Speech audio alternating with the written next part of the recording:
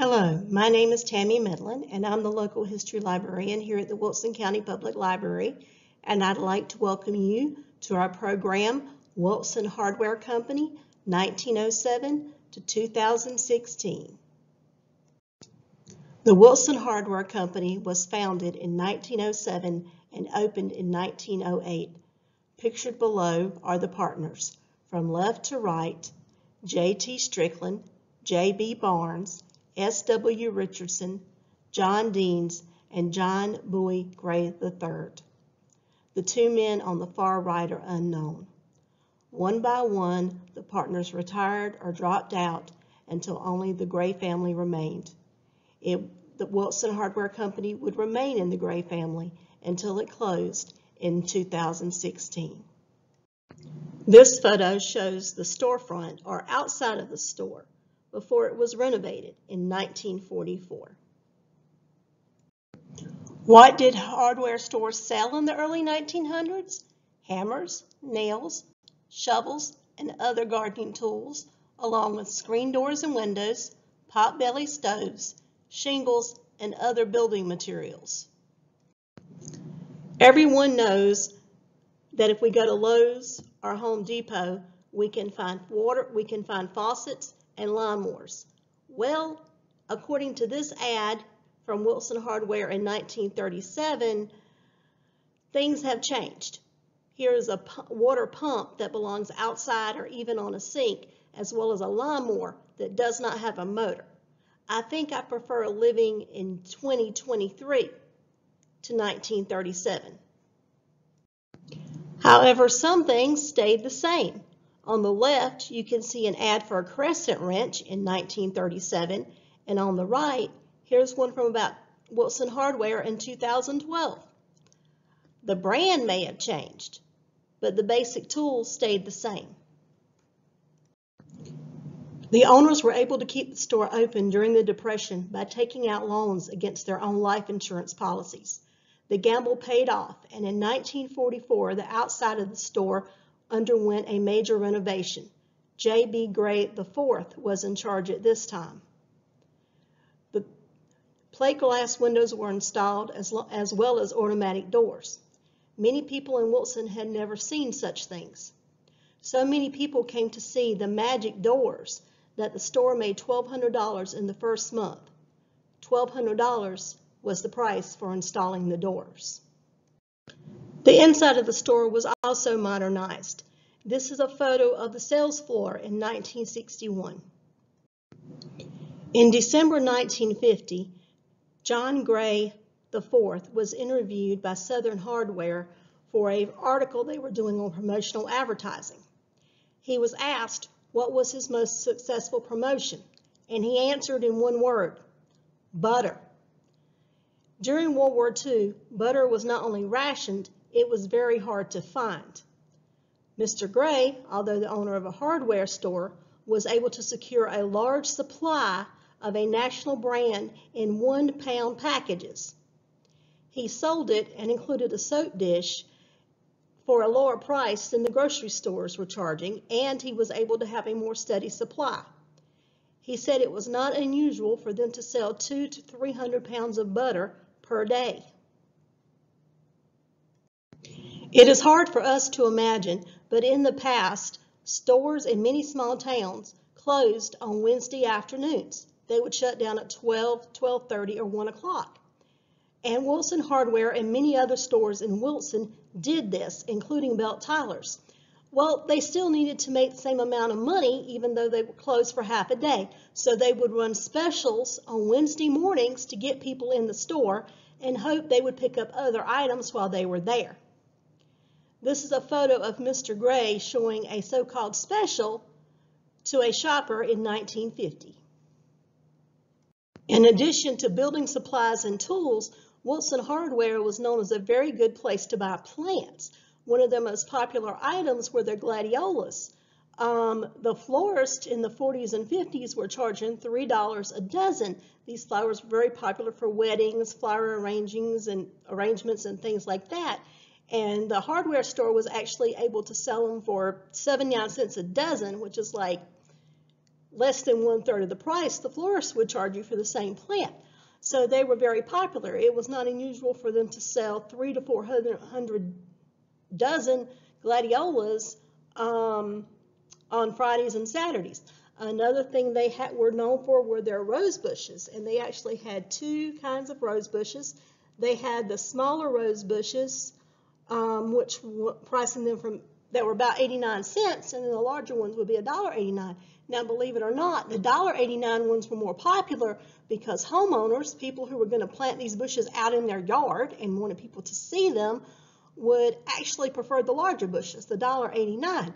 Now, the ladies would come in and buy the flowers, and hopefully they would see the housewares, the dishes, and other things that they would like to have for the house, or maybe see something their husband could use, or maybe the husband was coming in to buy, tomato plants for the garden, or he was coming in to buy something like a tool or a rake or a shovel, and he would see something his wife would like.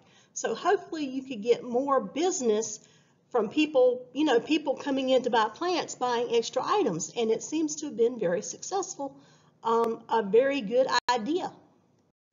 Many stores in Wilson, as I mentioned, participated in the Wednesday morning specials, but another big tradition in Wilson were the Christmas windows.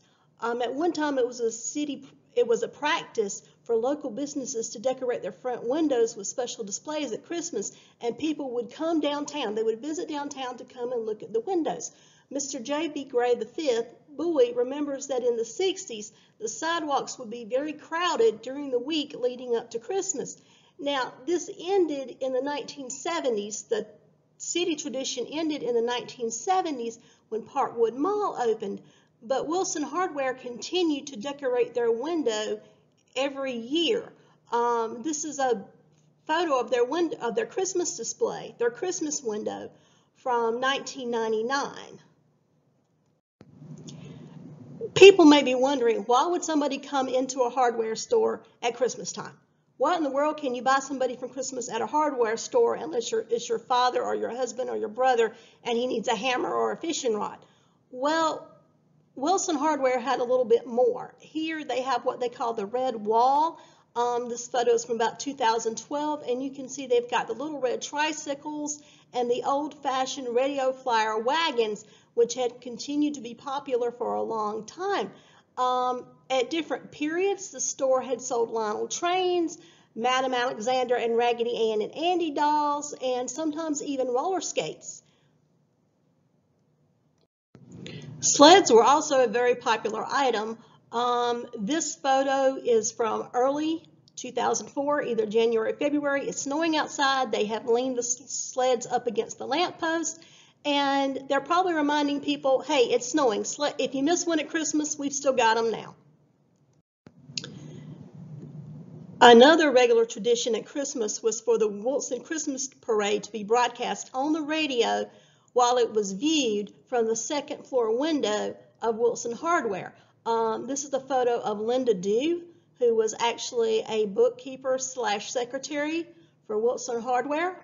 She started work there when she graduated from high school in 1969, and she continued there until the store closed in 2016.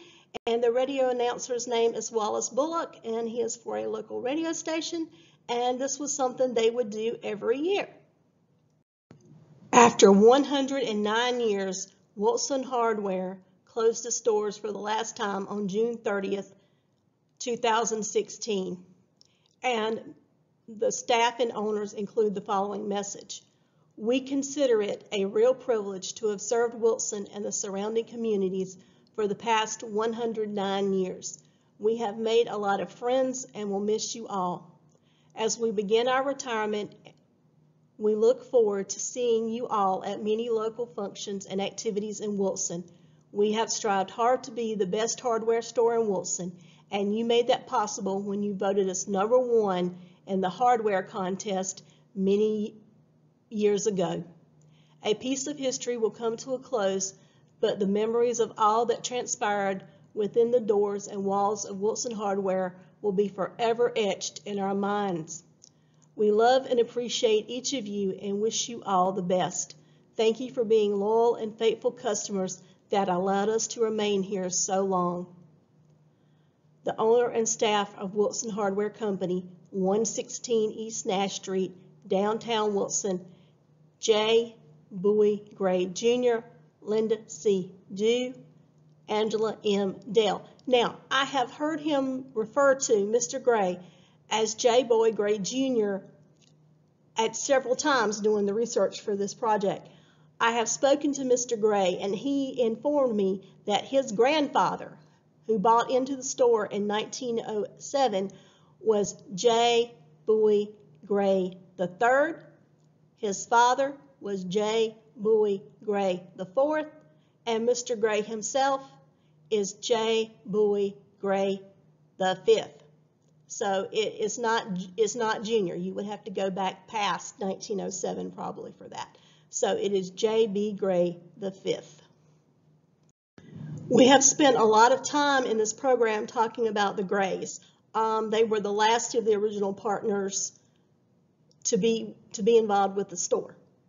But I don't think it's right to end this program, and I don't think Mr. Gray would want me to end this program without taking a look back at some of the staff at Wilson Hardware through the years. So this is a photo of the staff from 1980. Left to right, J. B. Gray V, who became Bowie, J. B. Gray IV, his father, T. J. Newton, Linda Dew, Fred Eagles, Daniel Lucas, Paul Walters, and Bill Flowers. And this is a photo of the staff from August 2004. Left to right are Wesley Farrell, Bill Flowers, Braden Usery, Linda Dew, Angela Dale, and Bowie Gray. Photos and other information used in this program were from the Wilson Times, promotional advertising, an article by J. M. Gregory, which appeared in Southern Hardware in December 1950, Hardware News, which was a newsletter produced by the Wilson Hardware Company, March 1937, and most especially from the private collection and memories of Mr. J. Bowie Gray V. I enjoyed looking at it. I enjoyed hearing his stories. Mr. Gray, thank you. And thank you to your family and staff for serving Wilson for over 100 years. Thank you for joining us for the Wilson Hardware Company, 1907 through 2016. Thank you.